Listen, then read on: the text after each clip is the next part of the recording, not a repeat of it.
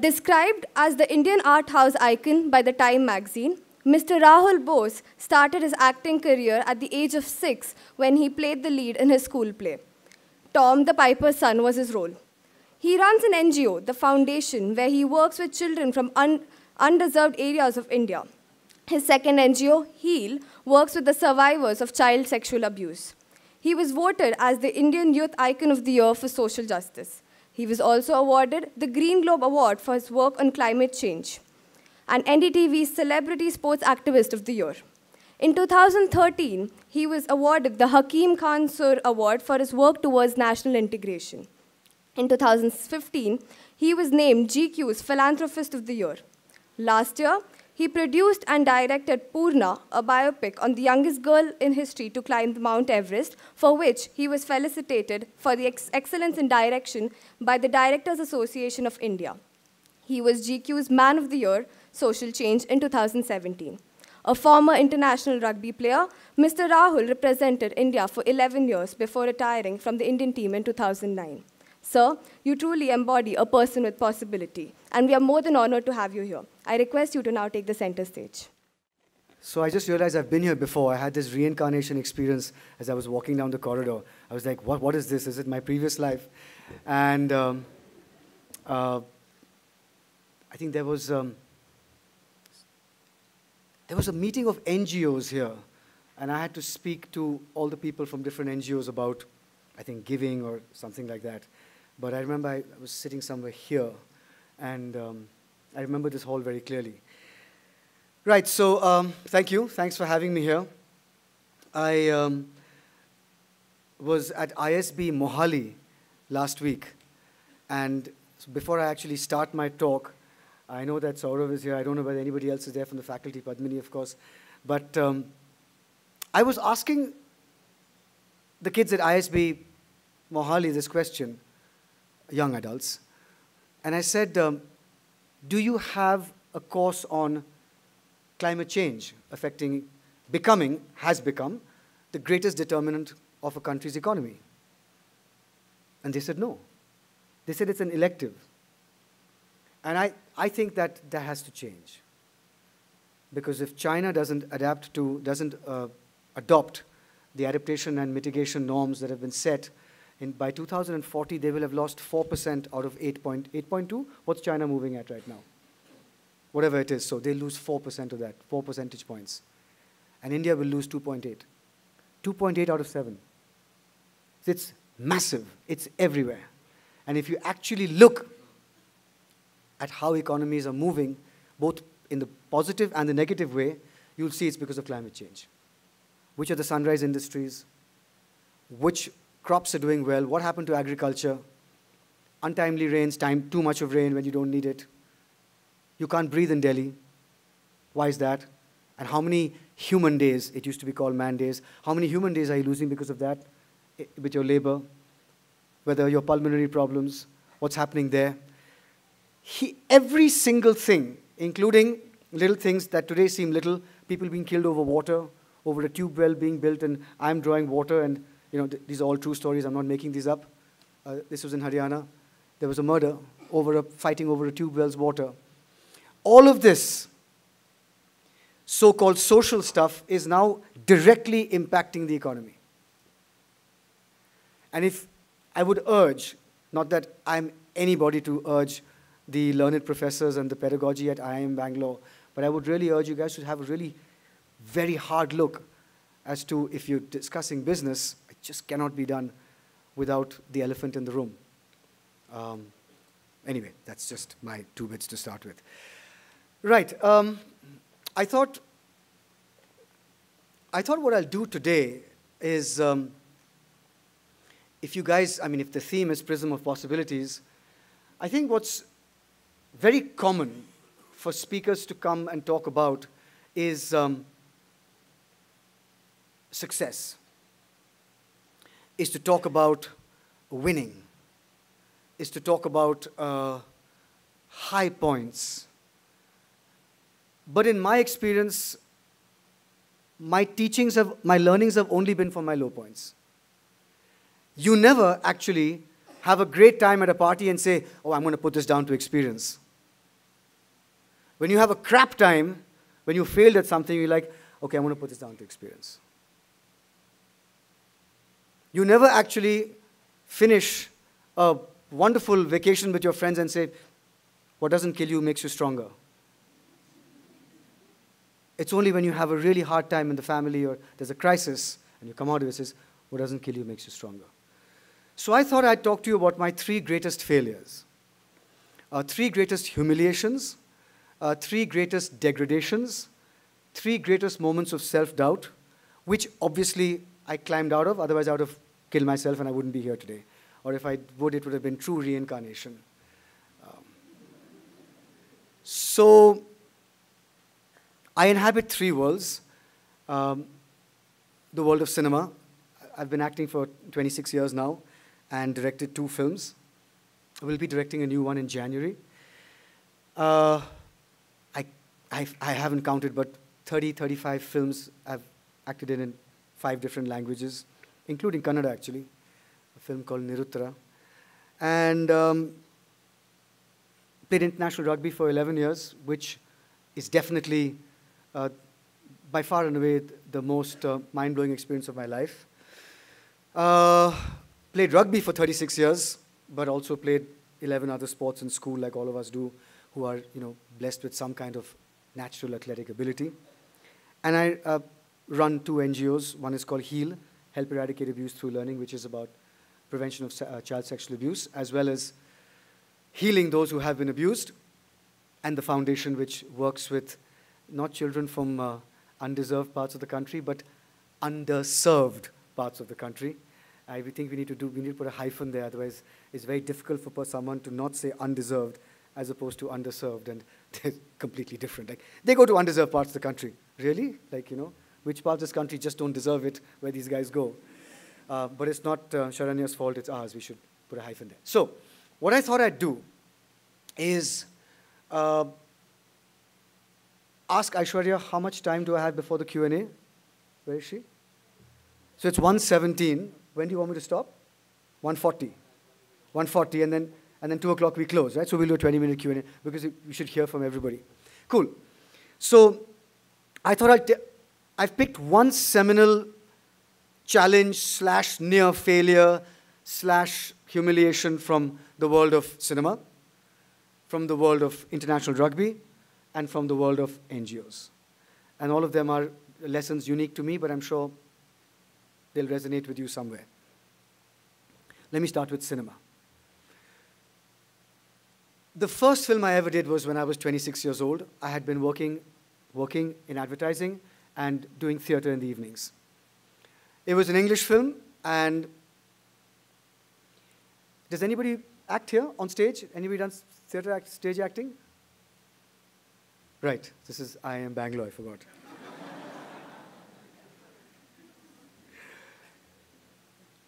Right, so it's very different from cinema acting.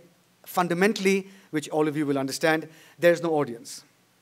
So you don't have the affirmation of an audience's response to tell you that it's going a bit thanda today, versus, yes, I have them. Today it's looking good.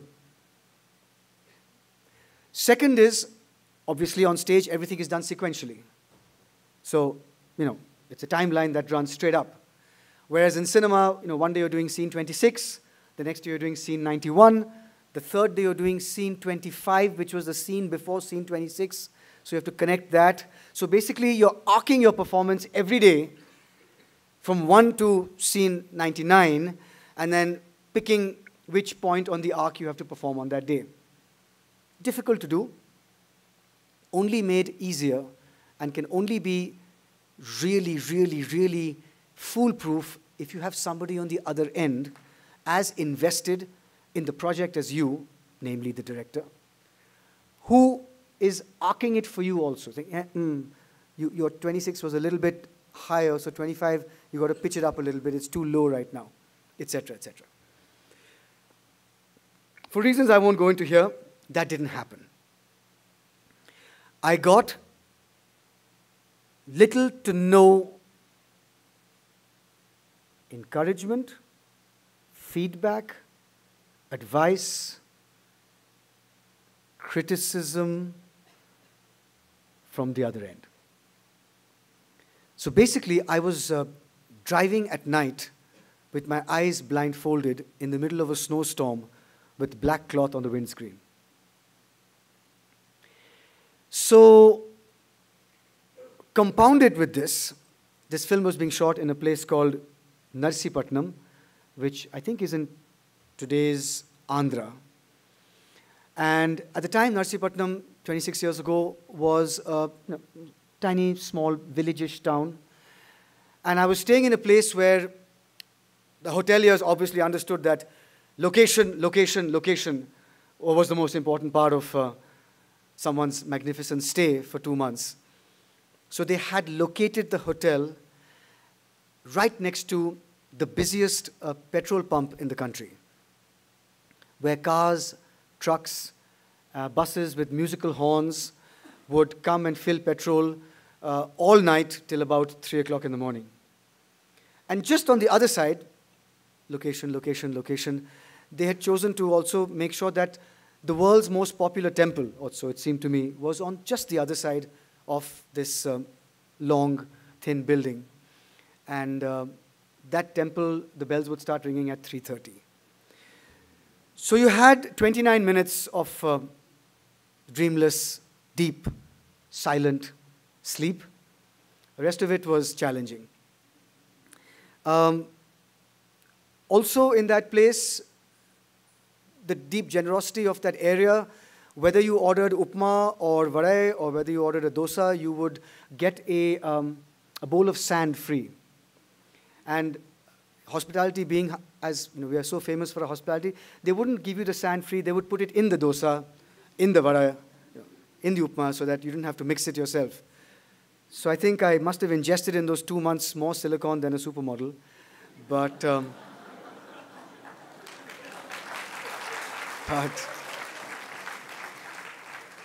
I say this not to denigrate the good residents of Narsipatnam and the catering facilities and the accommodation facilities of that place 26 years ago.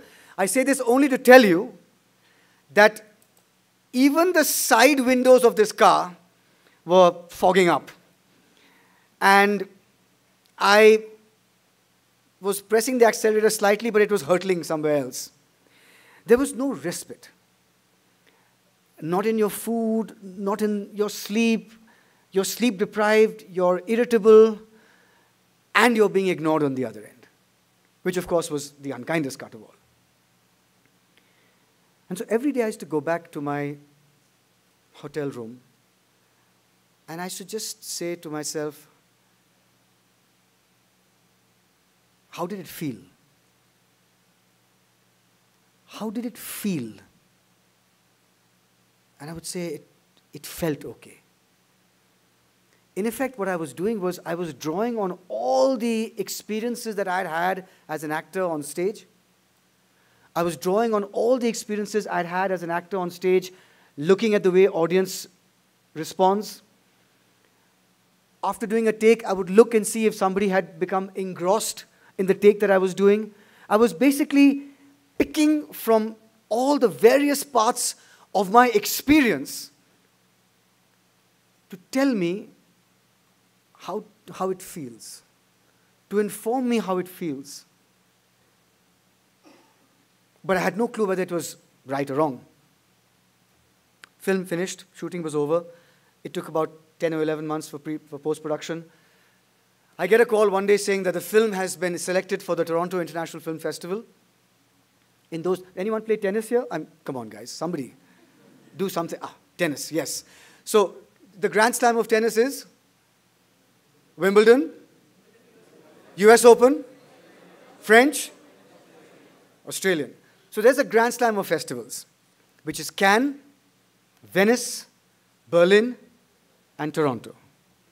So getting into Toronto was a big deal. It was a big deal. And so I was like, okay, great, I'll come. They've invited you, blah, blah, blah. I said, yeah, I'd love to come, but I haven't seen the film. And they're like, oh, don't worry, you can see it there. So there I am in Toronto on a blustery, cold September evening, sitting inside Famous Players Theatre. That's the name of the theatre. Double the audience. How many of you here? 200? This is 400? Well, then 1.5 times this. There were 600 people in that theatre hall. And watching my film for the first time in my life, my first film. And you know that time when you have that, you're so tense, there's acid boiling in your stomach, you're not hungry, you're not thirsty, you just don't know what you are, you're just unhappy, and you're tense, and you're coiled up. And I was sitting there, just random, like one of you just sitting in the audience, and I watched each scene go by, and obviously I wasn't watching the film, I was watching myself. I was like, okay, yeah, that's okay. Minor injuries, fine. Yeah, and the film finished. And I was sweating bullets. It felt like I'd run a marathon. And I was like, I think it's a 4.5, 5 on 10. Pass to ho jaunga main. It's okay. And then the director was called on stage. Not a round stage, but a stage very much like this. I said, the host of, they have these programmers. It said, before we take any question answers, I'd like to invite the director of the film. So he comes on stage. He says, before I take any question answers, I'd like to join me on stage in the lead role, an actor from Bombay, Rahul Bose. And he called me on stage. I got onto stage, and everybody stood up. I didn't know them. They didn't know me. They'd never seen me before. Everybody stood up and started clapping. Now, I have seen standing ovations in various fora. Sometimes someone totters up to get a Lifetime Achievement Award, and the people in the front row stand up because they have to. This person can see them. Or, although this person's eyesight is very suspect, but can see the front row at least. So these people stand up. And the people in the second row feel that, we're also in the VIP section, so we should also stand up. And then third row guys get irritated, like, come on, I can't see it, what the hell? So they stand up, then the fourth and the fifth and the sixth. And by the time the 14th row has stood up to say, kya ho raha hai yaar? Let's just get up, the first row has sat down. So I've seen standing ovations that are grudging, that are polite, but this was neither. It was just boom. And that is the time. And for all of you, if you have not had them, I pray you do. But in a moment of great, great, great sweetness, victory, vindication, positivity, a great win for you, you'll find that you enjoy it best alone. Even if you're in the middle of a party, at some point you'll walk out and just inhale the feeling of being victorious alone. And I was doing that, and I thought to myself, the life lesson here is there will be not one, many times in your life when you will not get the right feedback. There will be many times in life when you will not be guided properly. There will be many times in life when you will be expected to do it. Excuse me, that's your problem, not mine. And you will not have the capability to do it. But you, at that time, will have only one person to draw on, who will always be by your side. And that's you. And the sum total of all the experiences as a father, as a son, as a mother, as a daughter, as a hockey player, as a cheater in exams, all your experiences you will be pulling from to deliver what you've been expected to deliver without any external help. And so for me, the life lesson was, when all else fails, dig deep, look in. You might be wrong. You might have arced it wrong. It's a fluke that I got it right. And some people might still disagree. But at least if you fail then, you will say, I did my best from every single fiber, muscle, and synapse in my brain that I could offer. And that in itself was what what I learned from that particular incident. Right, well, it's not clap-worthy, it's just a thing. It's just, but thank you, I appreciate the sentiment. The second big challenge I want to talk to you about is from the world of NGOs. So, does anybody remember when the tsunami hit Indonesia, the Andamans, Nagapattinam, Kadalur, Sri Lanka? Boxing Day, December 26, 2000 and I was watching television. I don't know how many of you are old enough to have been allowed to watch television in those days, but 27th, 26th, 27th, 28th, and all the stories were coming out of Kadalur and Nagapattinam and Sri Lanka, and some from Indonesia, nothing from the Andamans. I didn't know anything about the Andamans. I don't think more than 10 of you will probably know that there are 37 islands occupied out of a 576 island archipelago, that the total population of the Andamans is less than Colaba, 5.5 lakhs, that out of which 35,000, 40,000 are tribals, not tribal tribals, look like you and me, but the real tribals are not more than 5 to 6,000. Or that people from Kerala, Tamil Nadu, Karnataka, Bengal, Andhra, Telangana, and Punjab, Sardars, Sikh farmers in Punjab have settled there. They didn't know any of this. I just turned to my sister and said, what's happening in the Andamans? She's like, maybe not much. I mean, maybe there's nobody there. Maybe there's no story. There's no human devastation. I said, don't be ridiculous. You know, I know a little bit enough to know there are human beings there, there are Indians there, but what's going on? So completely out of a moment I'm very proud of, but a moment of deepest insanity, I said, I'm going there. She said, what do you mean you're going to go there? I said, I'm just going to go there and do something. At the time, there was a big Bollywood star who was making a lot of waves about how much help he was going to extend to Kadalur. And PowerPoint presentations, shots on television of him making PowerPoint presentations to the DC and the collector and the DM and talking about how he's going to change the face of this place and rehabilitate Kadalur, and shots of him sweating as he took relief packages out of trucks and gave them to the poor, needy people of India, etc., were going on. No one was in the Andamans. So I spoke to my network of NGOs that I knew. By that time, I had become decently active. I didn't have my own NGOs, but I'd become decently active in the areas of gender justice, communal harmony, and children's education. And they said that at last count, there were about 104 NGOs working in Nagapattinam and Kadalur. And it's easy to understand why.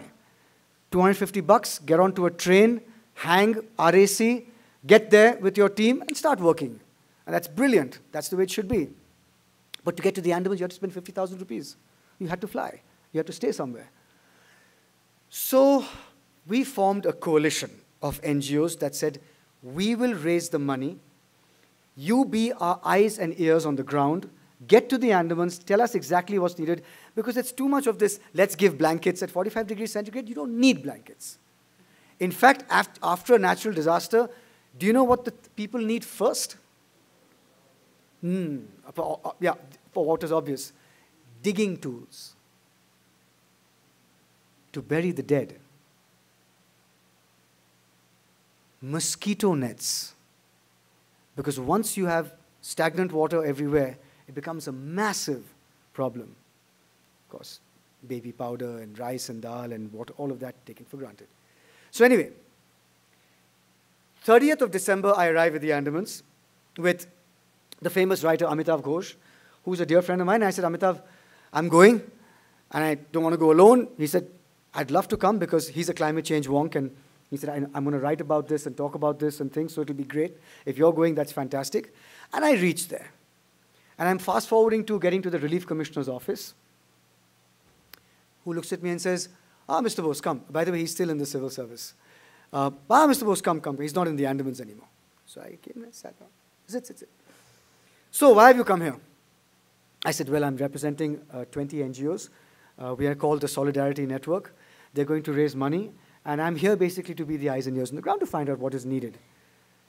He said, no, you're coming here. You're coming here for your own publicity, that I know. Now, where's the TV interview and you want to take your photographs? Take them and go away. I said, actually, no. No. So he was referring to the other Bollywood actor who had promised so much and by then had disappeared. So I said, actually, I'm just here to actually see what's going on. He said, no, you don't have to go anywhere. If you're saying that you haven't come for publicity, take out a pen and paper and write down, I'll tell you what to get. I said, meaning? I will tell you what is needed. You write it down, make 3 copies, submit one to the Lieutenant Governor's office, submit one to this office, and keep one, and put dates under every single thing you've undertaken to bring, and then we will hold you to that. So I said, I just can't do that unless I know what is needed. I'm telling you what is needed. You write down. I said, have you been to the at the time it was 36 islands, not 37, which were inhabited. I said, have you been to 36 islands? He said, I don't need to go. I'm the relief commissioner. I know what is needed. You write it down. So I said, excuse me, I think I should leave because this is not what the network has sent me here to do. So looked at me, fine. I went out, went back. Amitav said to me, he said, let's just leave. There's so much of pain in this country. You don't have to wait for a natural disaster. If you want to help, there's so many places you can go and dedicate your whole life to that area. So it's okay, just leave this place. Now he knows me better, so of course I didn't. And I went to that man's boss's boss's boss's boss's boss in a huge office in Delhi. And I named this person by name. I told the whole story, and I said, he's anti-human. Because if anybody wants to help anybody in this world, and it's help that that person will need because that person is articulating what he or she needs, then there's no reason to stop that. It doesn't matter what it is. It can be done in an organized fashion, I get it, but it's just anti-human. So he was transferred in 3 months. And has anyone seen a photograph of me in the Andamans? It's been 14 years now. Any interview? Any photograph? So I ended up making 30 trips in 30 months after December 2004. And then I started my own NGO, the foundation, which looks at developing underserved areas of the country by selecting their kids and giving them a 17 years of education from the age of 11 to 28 outside, and then they go back. And so the first batch we chose was from the Andamans. And today I can extremely proudly say that the first architect and design major in the history of the Andamans is from Srishti in Bangalore. And she's a Nicobari tribal girl who's already begun to work for a label called Nicobar. And she will very soon, in a couple of years, go back to Nicobar and work at the regeneration of 2 villages that come out with handicrafts. So that's one of the stories that's come out of this entire... Yeah, this applause I'll take. This applause I'll take.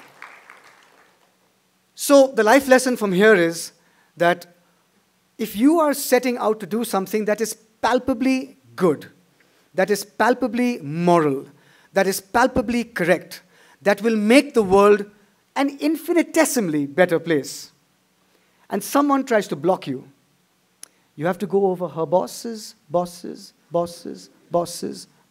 head. And you will all be working in hierarchical structures. Don't be quick to say, oh, this is not happening, I must go there. It's only when you know that you're being blocked for all the wrong reasons that you just, then I say, hang the rules, hang the hierarchies, break everything and go to a place where you'll be listened to. And if that doesn't work, then I would suggest you just move on and get to go to some other space. I would have moved on and gone to another part of the country. Yeah, so that was life lesson number 2 from the world of NGOs. The third one is the toughest. The third one is very difficult to talk about. It's from the world of international rugby. So I represented India from 1998 when India played its first ever test match in Singapore in October. And I retired in In 2008, I announced my retirement at a triangular that was going to happen in the Philippines.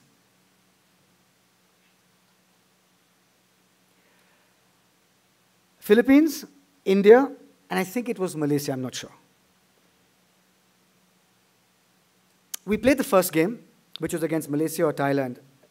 And the second game, and therefore my last test match for India after 10 years of playing rugby for India, was the game versus Philippines. Rugby union is a game played with 15 people on one side and 15 on the other, and there are 7 substitutes, numbering from 16 to 22. And very much like football, the substitutes are very important in rugby. In fact, even more so because there are injuries, there are blood injuries, so the substitutes become very, very important in rugby. So by 2008, I'm not one of the 15 best players in India. I am from 16 to 22, I'm one of the reserves. And typically, I'm substituted in at there are 40 minutes a half. I'm typically brought in between minutes 60 and 65, and I play 15 to 20 minutes till the end. That's fine. It's exactly what my merit deserves, and I'm happy with that. So this is my last test match, and we're winning. We're beating the Philippines, so it's not even like it's a pressure situation where sometimes you want to play your front 15 for the whole game because you don't want to lose. You don't want to risk bringing in somebody who is good, but maybe not as good as the top 15. Minute 60 comes by, no, minute 50 comes by, and the coach asks me to start warming up. My number is 18. Although it's by position, I'm putting it simplistically, but 16 would go in at 60th minute, 17 would go in at the 64th minute, 18 would go in at the 67th minute, etc., till 22nd player would probably go on by the 75th minute. And I'm warming up. Minute 60, 16 is brought in, goes onto the field, substituted. Minute 64, he pulls up 17, 17 gets on the field. Minute 68, he pulls on 19 onto the field. I'm still warming up. Minute 72, 20 gets onto the field. Minute 75, 21 gets onto the field. Minute 78, 22 gets on the field. There are 4 minutes of extra time. I'm still warming up. Minute 84, the game is called.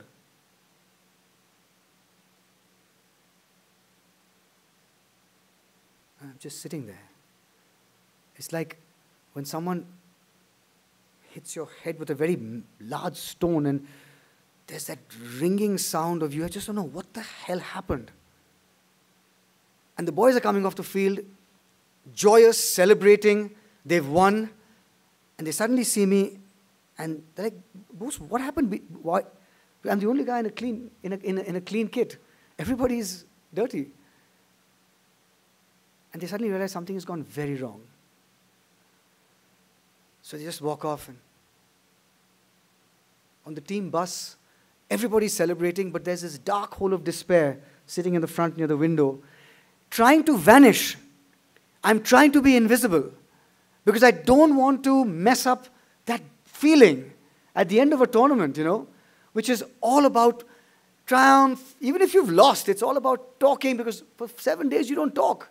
You train 5 hours a day and you're too exhausted to talk. And at the end of it, it's just a catharsis.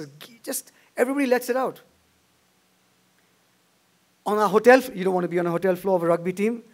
Normally, there's just this madness. People running naked, someone slapping a towel on somebody else, jokes being cracked, somebody's singing, somebody's throwing food at somebody else. It's just mad. And I go up to that floor and I just go straight to the room. I change out of the kit, which is clean. I change into normal clothes and have a shower, change. And I just walk down. Go to the concierge and say, where's the nearest bar? And he says, well, there's a bar across. So I said, no, somewhere a little distance away in a hotel. He said, yeah, the Shangri-La is close by, so it has a nice bar. I said, thank you. It's early.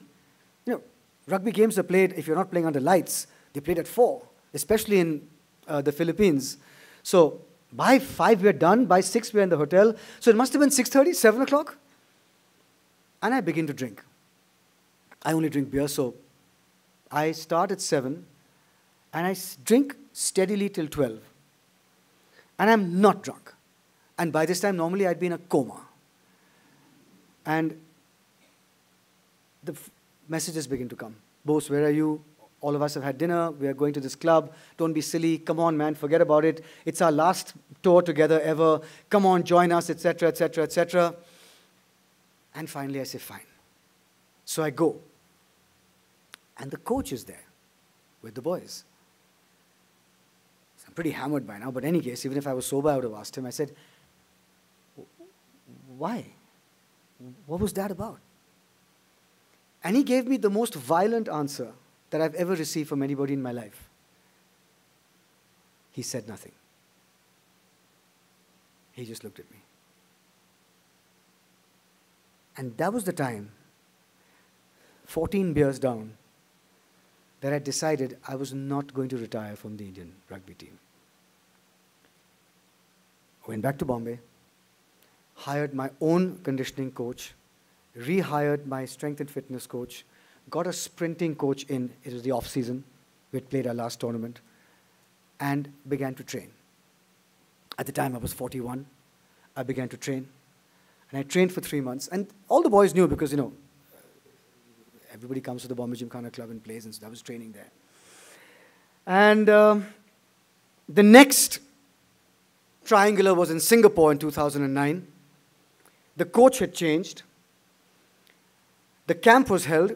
The first selection was held for the top 60 with fitness parameters. I made the top 60. Then what is called the yo-yo test. There's a bleep test and a yo-yo test. That's slightly different. So we did the bleep test, made the top 30. Then we had the cutoff for 22, the 22 that will actually train to be as part of the Indian team. Made the 22. There was a fitness test for the 22. I ranked 11th. And then I retired in 2009 in Singapore. I didn't make the 22. I made the front 15. I made the front 15 and I played.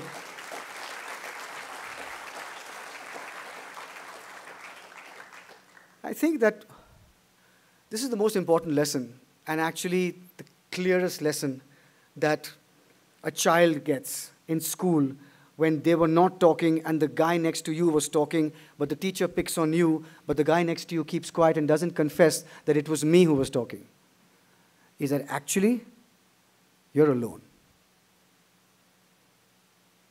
If you have any illusions that there are people with you, forget it. You're alone in this world. Barring your parents, and if you're very close to a sibling, and I know some people who aren't, you're alone. You have to be your own engine. There will be times in your life when it's palpably unfair. It's unjust. The world is ranged against you. None of this is fair. The only way to combat that is to make such a strong case for yourself the next time that you shame the world into selecting you. That's how overwhelming the case you have to make for yourself. So even the people who hate you, who are trying their best to keep you out, just won't be able to. So, those were the 3 life lessons I thought I'd share with you. I've gone 9 minutes past my time. So, without any further fuss, should I swing it out to... Please, you don't have to ask a question. You can just comment, debate, disagree, share a personal life experience as long as it's within the next 11 minutes. And yeah, let's talk. You just stick your hand up and I'll see you. Yeah, please.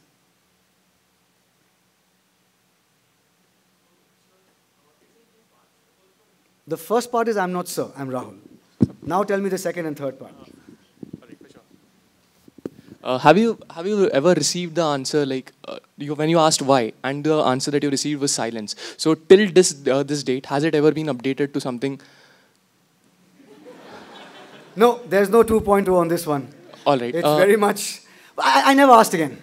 Because it was a vile... Look, the guy was an ex-India player. He was jealous that every time Indian rugby is talked about, why is Rahul Bose talked about when he's the 18th best player in the country? Why can't it be the more important players? And I totally... But it's not my fault, man. You don't take it out on me. You can take it out on the celebrity system of cinema and stars, and we can get into a serious debate about that. But at that point of time, you got to be a coach. You got to play your team. So, like, the only reason that the next time you, like, made that hell of a progress, so do you think that you account each and everything to just the simple fact that he didn't give you an answer? Of course. I would have retired otherwise. All right. Definitely. I was ready to go. I was 41. Who stays on playing 41, hanging on by your fingernails and a walking stick, you know?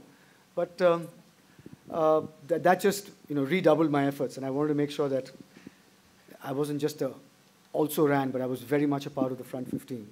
So I killed myself to do that. I wouldn't have done it otherwise. But post that, next time around, bring it on. You know what I mean? A girl, a lady, a woman. Yes? So, like say, in the next 5 years, I'm going to set up a palliative care center. And can you tell me what would be the possible challenges for a social entrepreneur then? No. I don't know. It's a palliative care center. What the hell would I know about that? Okay.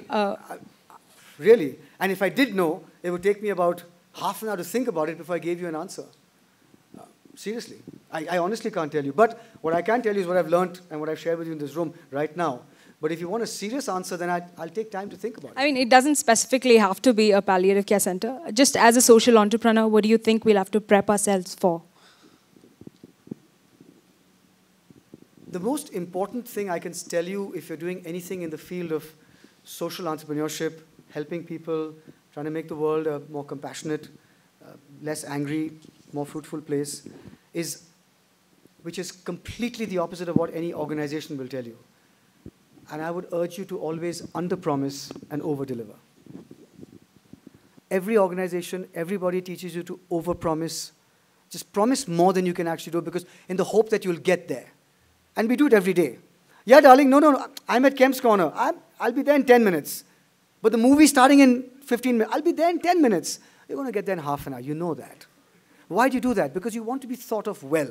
Human beings like to be thought of positively, which is why we overpromise.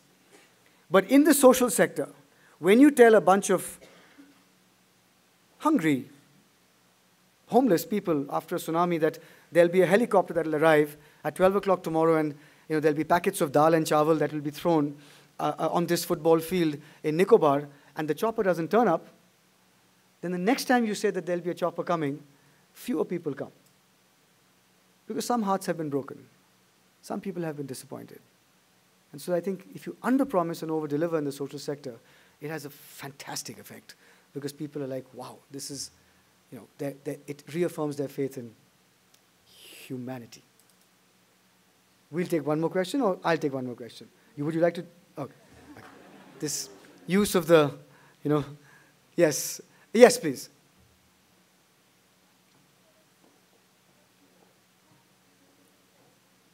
I definitely will, so now decide. So, like you said that you got the most violent answer from your coach, but because of that answer, you didn't retire and you got into the best 15. So, probably you must have been thankful for his criticism. So, are you still in touch with that coach? Oh, ha.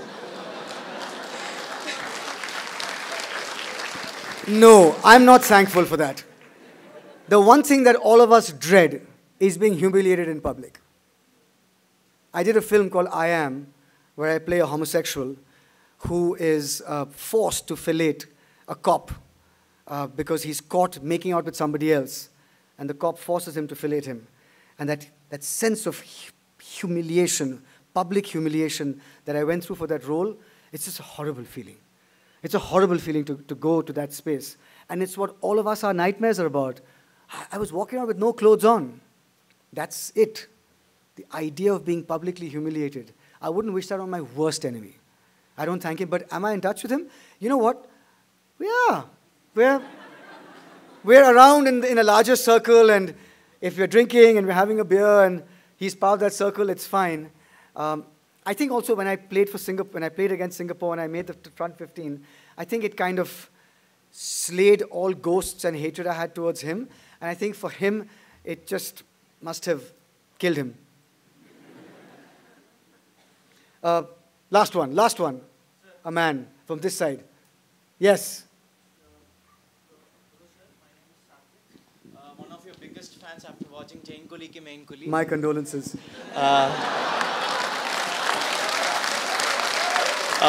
Sir, what is your biggest inspiration in the times where you're completely depressed? Like you were not selected in the top 15. So what was your biggest inspiration right from your childhood to till date? Dude, I've just spoken for 54 minutes about this. Who's the inspirational character? No. I'm just asking about. No, nobody.